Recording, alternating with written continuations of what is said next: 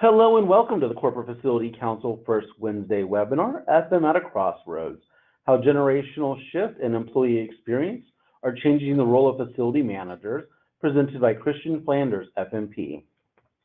I do want to let everyone know that this webinar is being recorded and everyone has been muted for audio quality. If you have any questions during the webinar, please type them into the question box and we'll go over them during the Q&A portion at the end of the webinar. And also, the archive of this webinar will be stored at the CFC website, which is ifmacfc.org. And you may also access previous webinars there as well, so I encourage you to visit the website. Our presenter today is Christian Flanders, FMP. He is a workplace consultant with over 20 years of experience in commercial interior design. His recent projects include the new Golden One Center, home of the Sacramento Kings, which is the most technologically advanced and first LEED Platinum certified arena in the country. He has been a member of the Sacramento Valley chapter of IFMA for 20 years, serving as committee chair, treasurer, vice president, and president. He currently serves as director at large mentor to the current chapter board. He is a two-time chapter associate of the year, and in 2017 was named volunteer of the decade. Christian is also a member of the Silicon Valley, East Bay, and San Francisco chapters of IFMA. Under his leadership, the Sacramento Valley has achieved the IFMA Awards of Excellence for Web Communication and has twice been awarded IFMA Small Chapter of the Year. So at this time, I'm going to go ahead and turn it over to Christian. Christian, the floor is yours. Great, fantastic. Good afternoon, good morning, everyone. I'm out here on the West Coast. My name is Christian Flanders. This is the first time I've actually done this presentation in the webinar format, so please bear with me. This presentation started out as a presentation on is the open office dead, and was more to design professionals, and has morphed a little bit into a presentation for facilities managers. So it's the first time I've done this presentation online, so bear with me. I hope you can get some good takeaways from this today. We're going to go ahead and get started.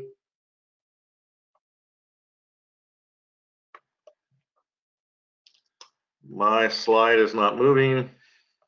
So click your PowerPoint screen and then it should start moving. There we go. Okay. So, and I don't mean to be too preachy about this. I know you're all on the Corporate Facilities Council and have probably varying facilities and different vertical markets throughout the country. But, I've been involved with IFMA for 20 years, and I know until recently, the profession of FM has concerned itself with the operation and maintenance of the built environment. However, we're at a crossroads right now. We have a aging baby boomer population about to retire, and we have the millennials and now the Generation Z coming in, who have grown up in a much different environment than most of us had. And because we have such low unemployment and are trying to attract talent, the workplace is now becoming a strategic point of marketing, employee attraction, retention, and engagement, which we're going to cover in detail today. So, in a rapidly changing workplace, how can the role of FM also evolve as the workplace evolves? And I think that that's been something that hasn't been touched on too much. We know the workplace is evolving, the open office, the amenities, things like that, but how can the FM also involve their role to support that worker? And I think a big portion of it, just like anything else in our society, is about analytics. And in facilities, we have a lot of analytics, we have a lot of benchmarking. We talk about the life cycle of a filter. We talk about cleaning standards, cleaning benchmarking, things like that. But we don't talk that much about how the user or the employee experiences their workplace, because that's subjective, not objective. And that's sometimes hard for facility managers to wrap their heads around. But we're going to talk about that today. So the world is changing. I think we all know it. Urbanization. Out here on the West Coast, and then this is not just on the West Coast, but we're seeing a shift of tech companies and other companies not do big, gigantic campuses out in the Silicon Valley. They're taking 50 floors and high rises in San Francisco, and that's for multiple reasons. The workers can't afford out to live in Silicon Valley or commute to get there into there. the workers that they hire need to live in urban areas where they can still afford it and take public transportation to work. I'm going to skip over the drive for sustainability. I think we all know that that's a big issue. LEED's been around for, a decade, 2 decades plus now. Economic pressures we're going to go into in detail. The need for well-being as part of the user experience, and technology, how that's influencing the user experience, and then of course the changing demographics of our society. So I want to talk real quick about the war for talent. We have record low unemployment in this country right now. I checked this morning, as of February, it was 4.1%. I think it'll probably dip below that. Barron's quoted the U.S. as facing a labor crunch, including a shortage of at least 8.2 million workers across the U.S. over the next 10 years. The labor shortage is so acute in some regions of the country that even the unemployed person, if every unemployed person across the Midwest filled a job opening, this 12-state region would still have 180,000 unfilled positions. I got a notice on LinkedIn today. It was an article about how cities in the Midwest are actually paying people to move there, college-educated people. They're giving $5,000 bonuses to pay off student loans, and other bonuses to attract people into these towns. It's almost like a modern homesteading act. And the American economy is tied to this. We're highly dependent on the quality and quantity of workers, and we are facing a severe skilled and unskilled work shortage that has long-term economic implications. So this is not a generations in the workplace presentation, but we're going to cover it very quickly. If any of you have gone to World Workplace or Fusion, I know that that's been a very hot topic over the last few years. We currently probably have 4, I don't know if there's many traditionalists still in the workforce, but let's just say we have 5 generations working side by side. We know that some people are staying on longer and not retiring. So I'm going to define these terms really quickly and then we'll move on. Traditionalist was born between 1900 and 1945. They were defined by World War II, the Great Depression. They were workplace loyalty. They were the people that worked at the same company for 50 years, came back from World War II, moved to the burbs, and had the baby boomers, right? Baby boomers were born from 1946 to 64, Vietnam, civil rights, hardworking, long hours. This is what my parents were. Next is me, the Gen Xers, the latchkey kids, right? Fall of the Berlin Wall, first Gulf War. They're independent, free agents, got some technology with mobile phones and the internet, defined by MTV AIDS. Then we have a big generation, the Millennials, in which I saw a figure yesterday that by 2021, 3 short years from now, Millennials will make up 50% of the US workforce. They were defined by the 9/11 attacks. They're confident, social everything, Google, Facebook, Instagram, all the other ones I don't do. One thing about them, though, that we're going to discuss is a difference between the Gen Xers or the Gen 2020. There's different names. The Millennials were early adapters of technology, but they were not digital natives, whereas Gen Z were digital natives. They had it in their cribs. They've only known a world that was completely integrated with technology, which is a very important part in workplace design. So, real quick slide on the composition of the generations. As you can see here, Gen Z is the largest generation. And this is not generations in the workplace, by the way. This is just generations in general. As the baby boomers move into retirement, Gen Z, who are now about the oldest Gen Zs, are about 20 years old right now. They'll be entering the workforce in the next few years, although we're going to talk about an interesting phenomenon that both Gen Z and Millennials share. But they're going to be a big part of the workforce coming up, and we need to account for that.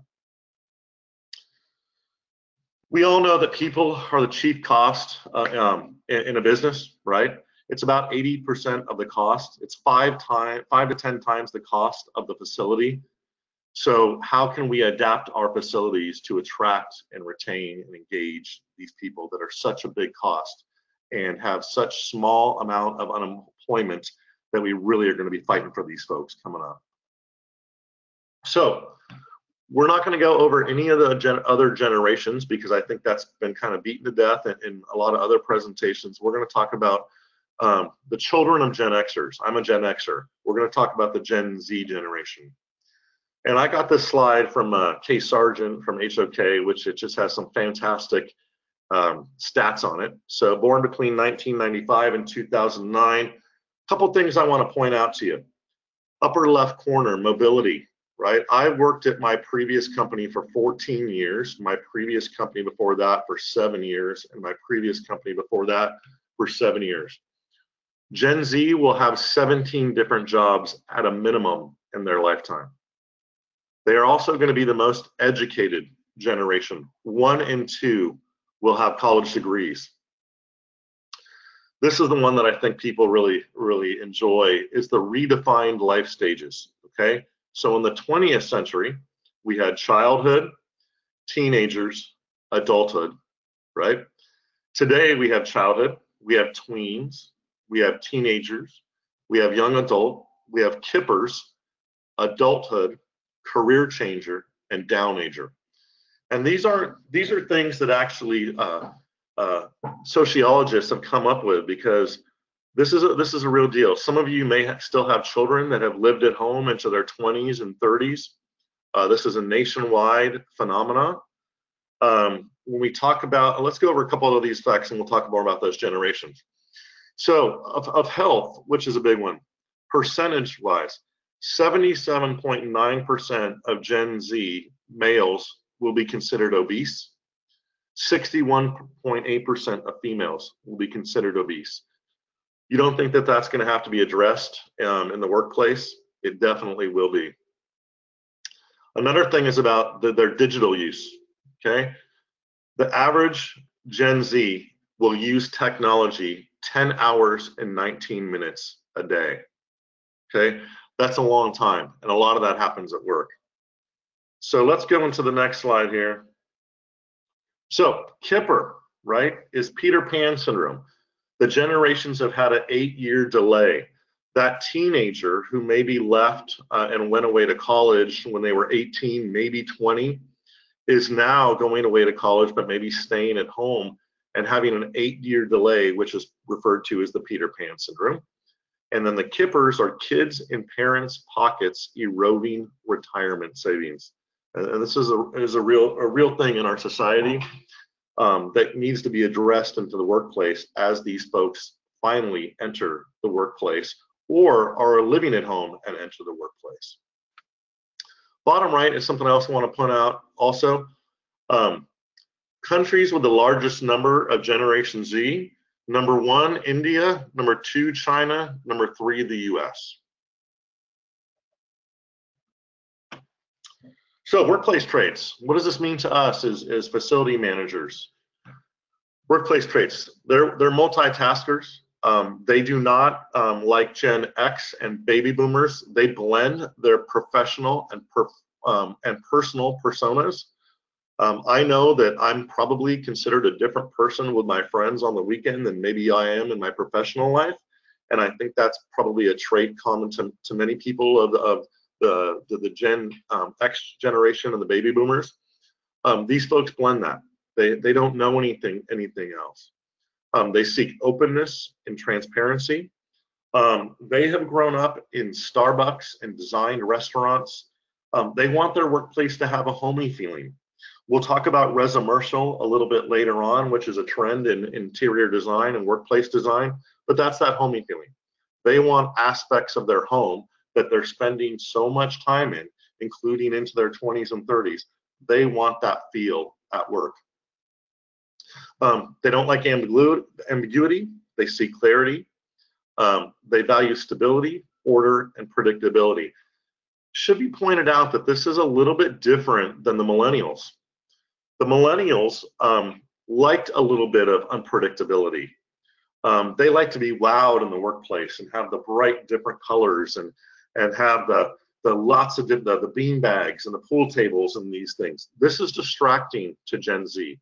They want it to be clean, focused, and not challenge their tendency to be easily distracted. Another thing is they're emotional quotient challenged. Many of you have heard of IQ. There is also EQ. And again, this is a blanket statement. It doesn't apply to everybody. They've spent a lot of time heads down on their devices and their social media, including when they're hanging out with each other. They've communicated that way their whole lives, not just as they've gotten older. So a lot of times their interpersonal relationships with actual people can be challenged, and we need to plan for that in the workplace. Again, struggle with interpersonal relationships and are easily distracted.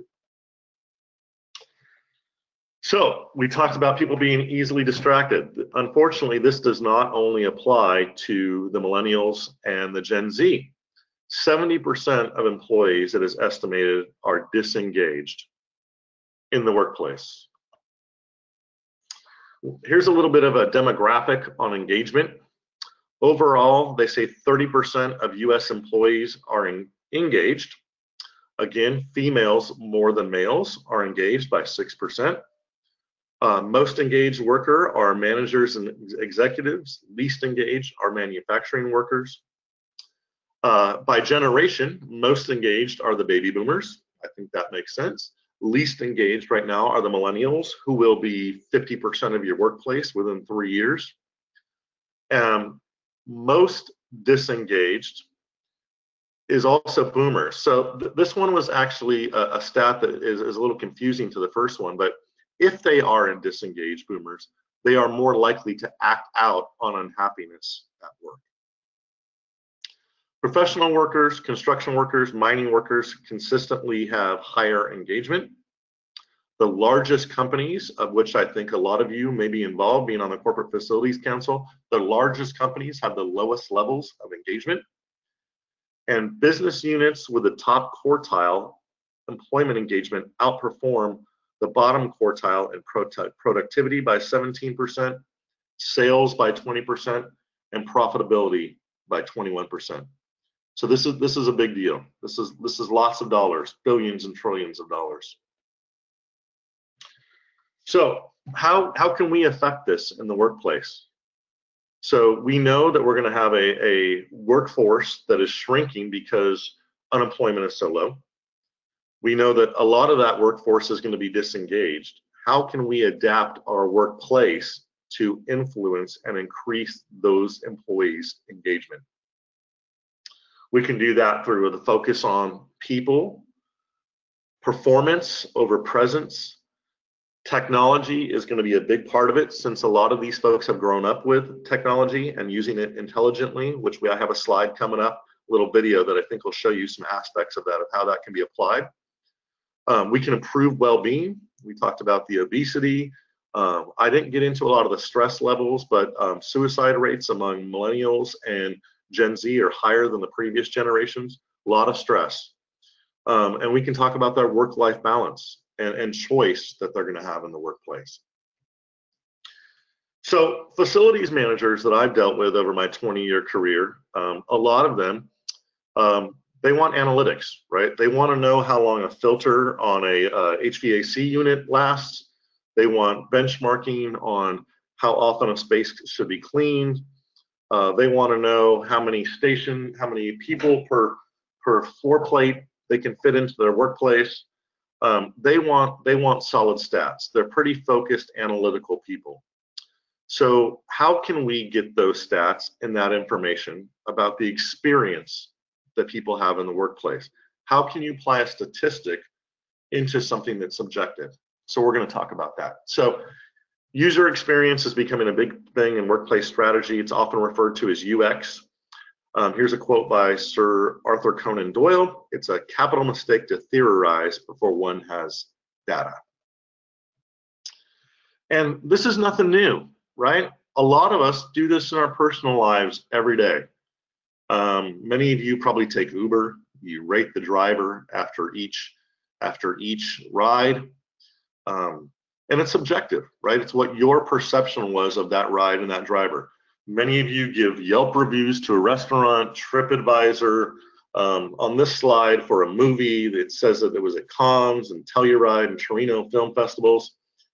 I'm going to ask this question out loud, although I know that you can't answer. Does anyone know what this one is right here?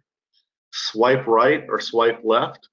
You know, these are these dating sites that many people meet people on now, where you rate people by swiping right if you like them or left if you don't like them, and it's completely subjective. When people sell cars and other goods, they talk about all their awards they have, JD Power and customer satisfaction, right? That's a subjective experience that that person is having about that good or service. So why can't that work in the workplace? What experience are you delivering to your employees in the workplace subjectively? So that experience is all aspects of the end user's perceptions as they interact with a workplace solution or service. It involves users, it's completely subjective, and it's about perceptions. So these are user experiences, right? I love the energy of the work cafe for impromptu meetings. Another one might be the meeting, and I know a lot of us have this happen. I still have it happen all the time. The meeting AV will still not work after I've sent in multiple tickets, right? Frustrating. The user experience approach leverages data proactively and understands user needs to create an exceptional experience. So, good experiences at work are becoming a point of differentiation. They play a role in attracting, retaining, and engaging talent. So we do this in a lot of ways, and I'm going to go into more detail in a few here. So I want to ask you a question here. Are these user experience metrics, right? Seat ratio, cost per square foot, density, occupancy rate, service ticket resolution, illumination, background noise? No, they are not. These are workplace metrics, okay? These are workplace metrics. These are not how people perceive their workplace, although they can have influence on how people perceive their workplace. So what makes UX metrics different from other metrics? They reveal something about that person's personal experience of the space or the service they're using. We talked about that a little bit. So how do we apply these to the workplace? Later on, we're going to talk about a whole new community of IFMA called Workplace Evolutionaries that IFMA started about 5 years ago to address this exact issue. And I could do a whole nother presentation on how to take user metrics and what those user metrics are. There are actually set ones in the industry that you can use in surveys, post-occupancy surveys, pre-occupancy surveys, employee surveys, and use that information and put it into categories to influence your facility design and your facility services.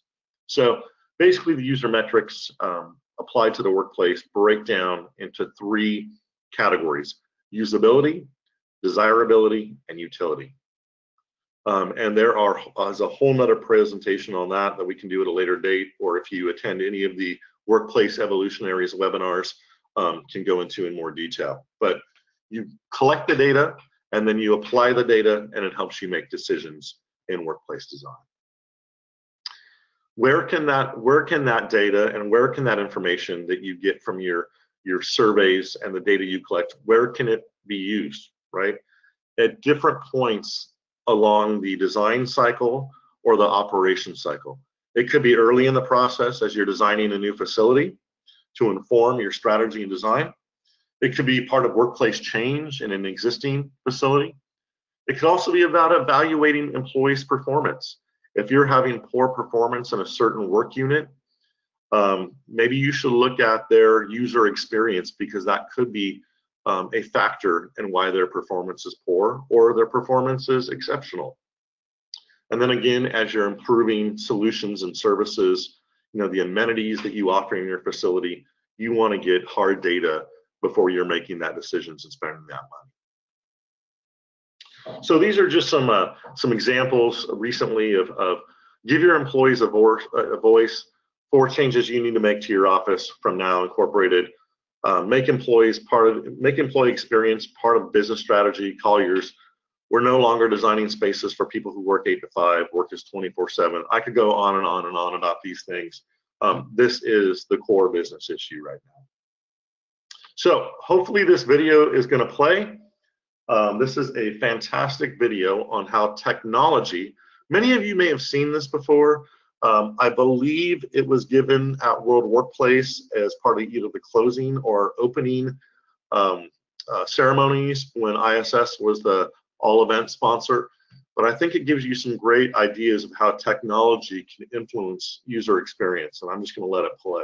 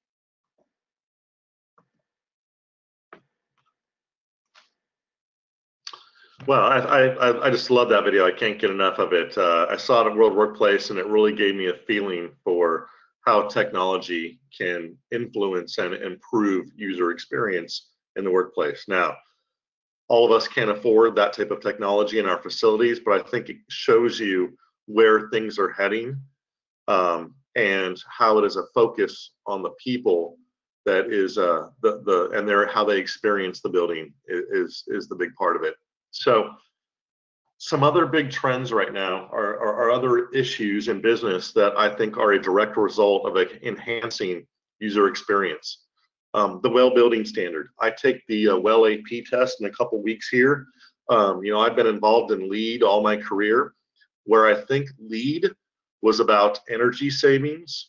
I think the well building standard is more about the people and how they experience the building and the different aspects, whether it be the air, the light, the water, and the building, how that affects their actual different systems in their body, and how different parts of design in the workplace can positively or negatively affect human beings and their wellness. So if you haven't checked out well, I really think it's in line with this new trend in facilities of focusing on user experience. It's definitely worthwhile looking into. I'm really excited about it, and I do think that IFMA does some partnering with the Well Building Institute. So we talked a little bit about earlier, I may have mentioned the term residential, right? So residential is residential and commercial. I think we're all seeing in all of our facilities, whether it's upgraded break rooms, whether it's, they call them wellness rooms, or breastfeeding rooms, or a place where people can go have a quiet room and get away from maybe an open floor plan. We are seeing a huge influence of residential design or hospitality design into workplaces. And I work in commercial interior design, and I can tell you there's almost no project I work on, big or small, that doesn't have some aspect of this now. Putting some stacked chairs on a round table in a break room really doesn't cut it anymore. So companies large and small are integrating residential design into their workplaces. And I've just got a couple slides here illustrating some of that, but I think that's directly on user experience.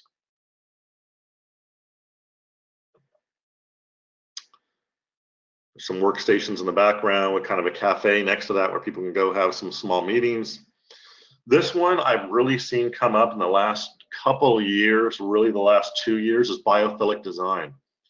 Biophilic design can reduce stress, enhance creativity and clarity of thought, improve our well-being, and expedite healing. As the world population continues to urbanize, these qualities are ever more important. So we talked about urbanization a little bit before. As we urbanize, we get less and less in touch with nature. And instead of us having to leave the building and go experience nature somewhere else, people are incorporating nature and live plants and water features and things like that into their facilities. And here are some examples of that. This is Amazon. These are the spheres. Some of you may have seen these before, almost like greenhouses where employees and customers can go and meet and experience, even during bad cold weather, some nature, which is very exciting. And then this is the new Apple campus, and I was lucky enough to be able to work on this project. And this is the spaceship, as they call it.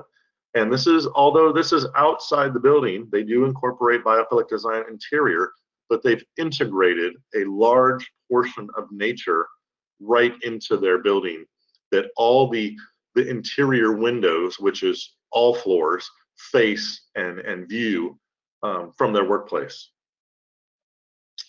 Amenities. A lot of you at the corporate level, with campuses and large facilities, amenities have been around for a long time. Coffee shops, on-site food service. I think this is becoming a differentiator and is becoming more of the norm than the exception. And I think amenities will continue to draw and attract and retain and engage talent, especially these new generations who have grown up with these type of amenities their whole life. on-site wellness, yoga. There's the famous Google bikes, right? They've got all these different buildings. You can take the bikes from building to building. I know they also have the Google buses that can help you commute and go from building to building.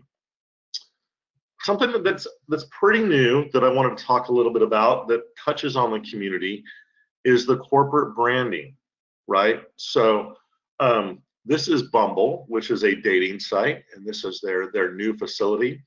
If any of you have not subscribed to on LinkedIn or have not visited the website called Office Snapshots, I highly encourage you to do.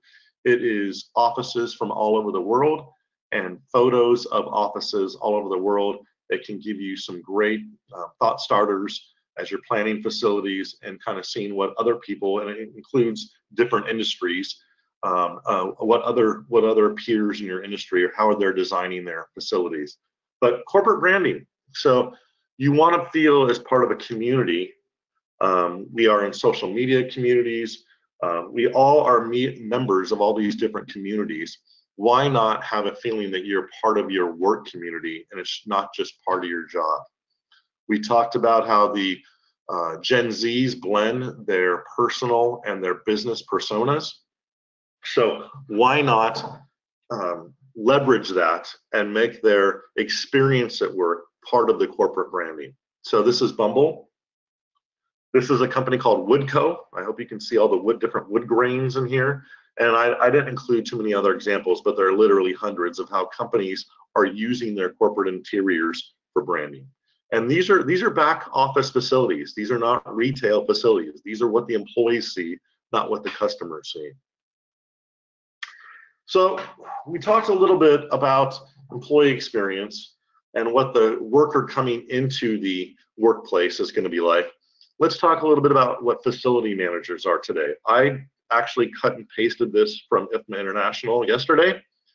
I don't know how new it is, but I figure it's probably pretty up to date. The average facility manager of today is male and 49 years old, college educated with a degree in business engineering or facility management, 28 years of total work experience with 16 years in facility management. I think we've all felt this one, has seen his or her responsibilities increase over the past 2 years. Works in middle management, responsible for managing supervisors with a staff of 1 to 5 employees on average. Some of you folks at the corporate level are probably a little bigger than that. Is personally responsible for the entire facility space, managing multiple functions, including operations, maintenance, and energy management. Manages more than 1 million square feet, predominantly office space. So I think this really shows you that it leaves out, especially in the functions that the person is responsible for, the operations, maintenance, and energy management, that right now the facility manager of today is not necessarily in charge of that employee experience. And I know that facility managers that I've met over my career come up in a lot of different ways in the industry. Some come up on the real estate side, some come up on the mechanical side, some come up on the HR side, and each facility manager, depending on the company, is focused maybe in a little bit different way. And I think at least part of that focus needs to start including the experience, the user experience of the employees in the workplace. Maybe HR is going to take over that function. Maybe it's going to be a joint function between HR and facilities. But the facilities are a big part of the employee experience. So I don't think the facility manager cannot, at least in some part, be responsible for that employee experience. So community managers. So we talked about the changing role in the title of this program of facility managers. About 5 years ago, maybe 4 years ago, I went to Facility Fusion in Orlando. And I went to this new learning track called Workplace Evolutionaries that IFMA was providing. And they were talking about this thing called a community manager. And I'd never heard of it before. And community managers started out in co-working spaces like WeWork, which is an international one. And as you had all these different workers from different companies or different businesses or different entrepreneurs in a space that was a space they were using in the co-working space, they had a community manager be responsible for the happiness or the services to those people. Shows them where the conference room were, showed them how to order food, showed them how to order coffee, showed them how to request certain AV services. This has spilled over into the corporate world. And I'm not going to pull it up, but if you go on LinkedIn and you type in community manager, you'll see positions open for this particular job. A lot of them also have facilities responsibilities. They're responsible for the operation and maintenance of the building, and at the same time responsible for the experience and the engagement of the employees. They're not always called community managers, and it's also a little confusing because there's another title called community manager of people who manage online communities. So you'll have to kind of skip through those, but Apple has some posted, Facebook has some posted, WeWork, some other companies are starting to have these community manager positions that a lot of the duties sound a lot like facility manager. I've also heard it called many other titles: director of workplace, chief wellness officer, concierge, but it's definitely something that's penetrating the industry of facilities. What does the community manager do? They own the employee experience. He, she is the host with the most. She embodies the values of the community. He, she's comfortable wearing many hats. She's an extrovert. He, she empowers the people around him. So of the facility managers that I've known over my career, some of these things definitely do not sound like the facility managers I've known, right? The extrovert part, a lot of the facility manager folks I've known are kind of behind the scenes, more introverted, but he, she is comfortable wearing many hats. I think that that is a huge overlap with facilities and why we're starting to see some folks from the facilities world become more of community managers or work closely with the community manager. I'm not going to read both of these in detail, but I'm going to read the second one to you.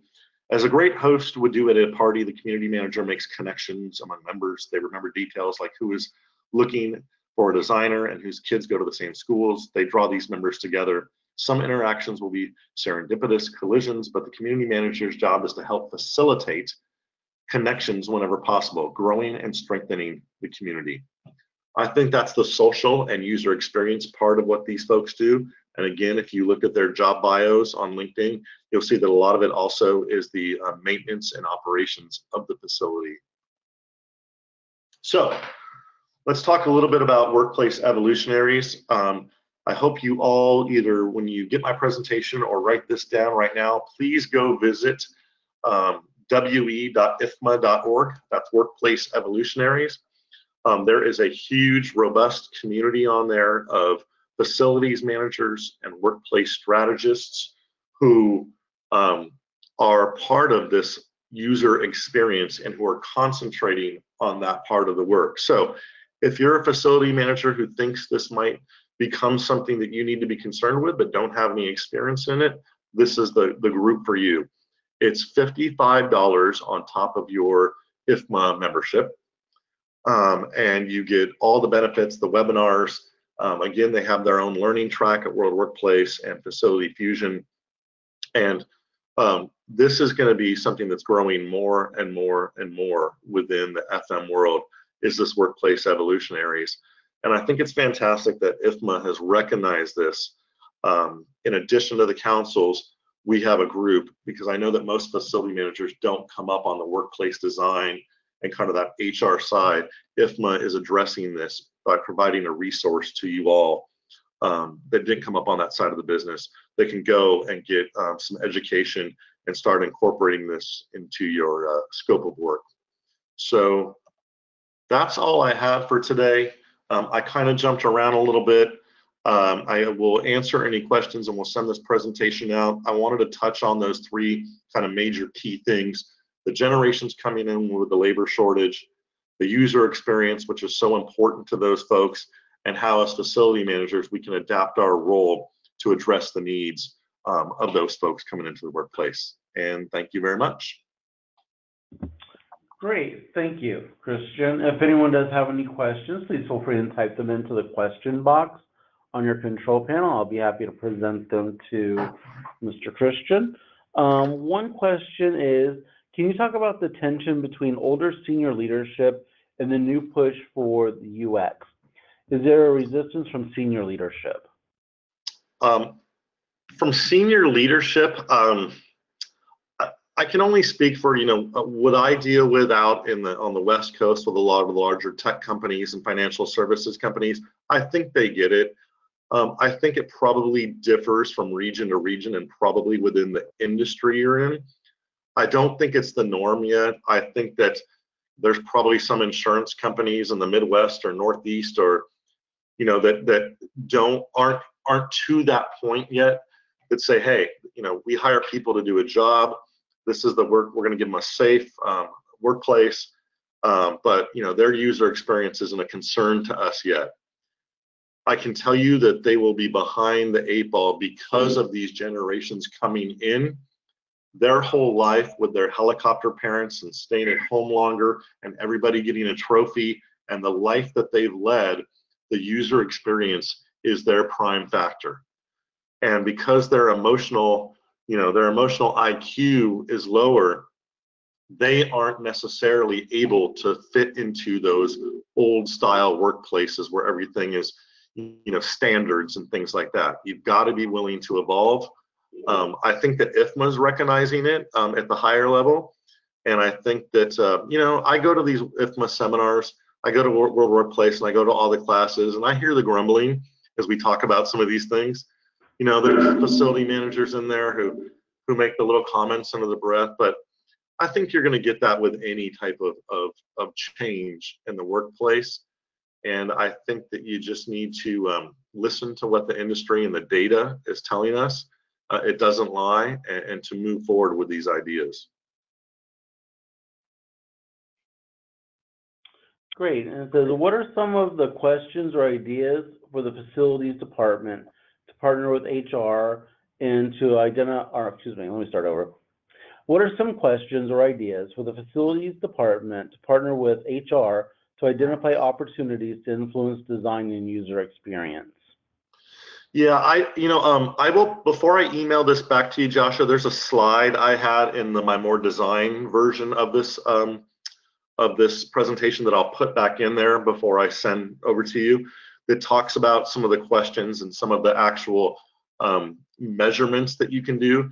But I think a lot of it, if you're a member of Workplace Evolutionaries, the great thing is you can get some of the templates and some of these questions and some of these surveys given to you from some of the other members and as a resource what they have in the library. But I think a lot of it might just be as simple as surveying, how do you feel about your workplace? And it could be a numerical rating system, right? Now, each person's perception, they're going to rate it differently depending on the generation they are. But I think you also need to, for the first time, allow them to write in some information. Different people some people are going to say they want more privacy. Some people are going to say they want more, more of an open office. I think you need to get as much data as possible and also understand who that data is coming from generation-wise, and then make design decisions within the workplace. I know that one of the biggest issues that I have faced over the last few years is, as we have the baby boomers, the millennials in the workplace at the same time, and Gen X about 50-50, is the open office, right? You make it too open, people are distracted by noise and distractions, but you want to have that collaborative, open feel to the office that's not all, 6 feet tall, 6x8 workstations. I think the thing is now is it can't be one or the other. You've got to have a blending of applications within your office. If you go to that Office Snapshots website, you will see that there are conference rooms that are private with the standard conference room table in there. There are conference rooms that have stuffed chairs in there. There are coffee shops that have booths. There are workstations that are more open, that are workstations that are more closed, depending on the job function. I think against what normal facility managers usually think, where standards apply to the whole office. I think you need to differentiate more depending on the type of work done and be willing to do that, which I think is counterintuitive to a lot of facility managers, is one standard cannot apply across the whole workplace that does multiple different job functions and has multiple different age groups doing certain job functions. You got to be willing to change and got to be willing to diversify your standards, I'll call it. But questions wise, if you become a member of Workplace Evolutionaries, or even if you don't become a member, there are resources in there as an IFMA member that you can do to get questionnaires, detailed questionnaires with rating systems that are design-oriented questions and user experience-oriented questions that you can get as a facility manager to incorporate into your workplace surveys.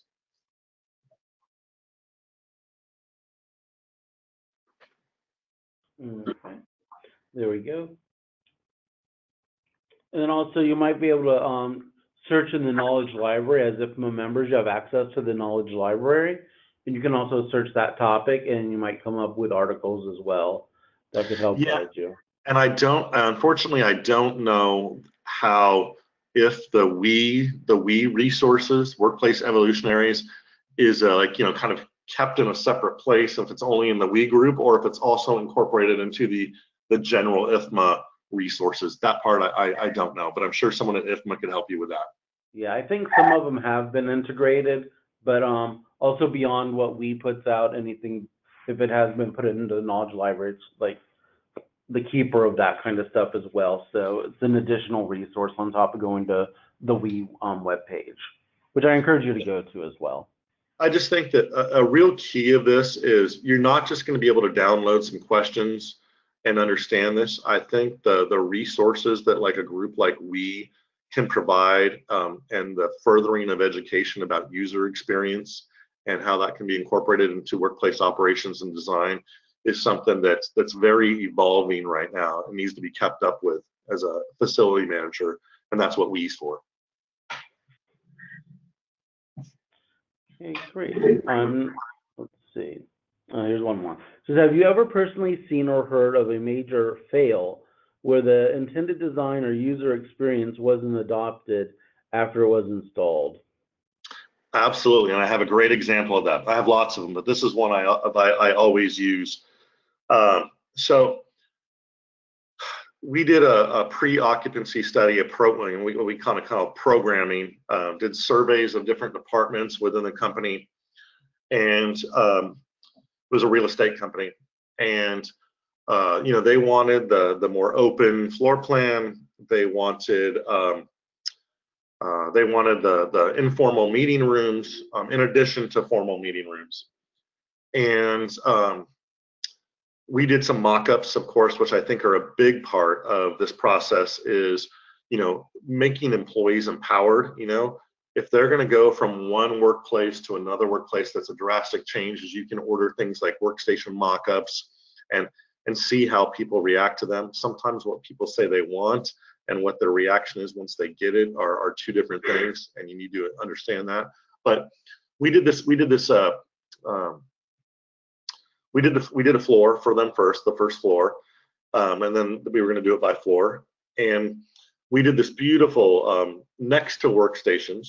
We did this touchdown space. They're called lots of different things: touchdown spaces, informal meeting areas. And it was some stuffed chairs, some couches, some kind of like TV tray type things where they could put a laptop, coffee tables. Everything was kind of mobile, so they could move them around depending on the size of the group or the department was in.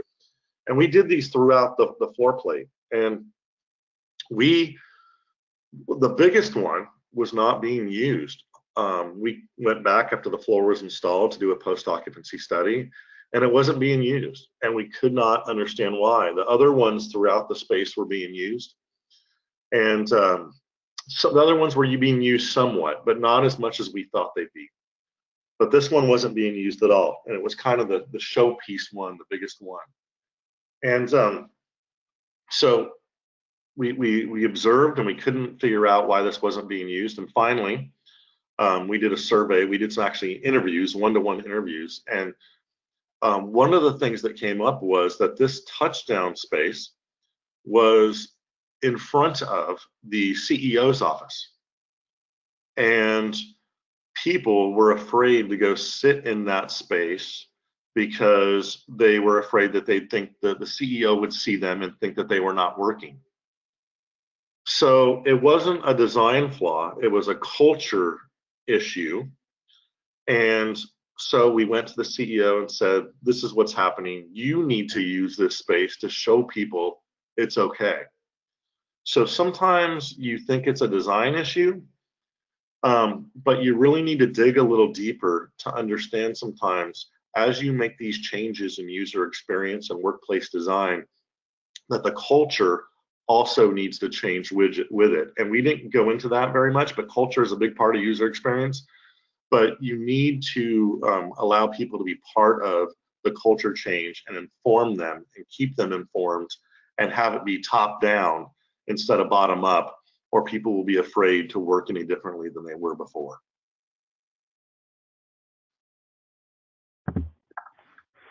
Yeah, getting that C-suite buy-in is always the make it or break it in any of these concepts. I have come to find out in talking to members. Excellent, Christian. I think it was a great presentation. We're about up on time right now, so I think this is a good place to wrap it up. Any final words before I close it out? No, unfortunately, I didn't get to know who any of you are because I'm the one talking and you aren't, but I appreciate it very much. I'm very involved in IFMA, and I think Josh has my contact info if anybody thinks of any other additional questions, and I look forward to seeing you all out at a World Workplace or a IFMA event coming up. Thank you very much for your time. Great. Thank you for attending the first Wednesday webinar. I look forward to seeing you all next month. Have a great day, everybody. Bye-bye.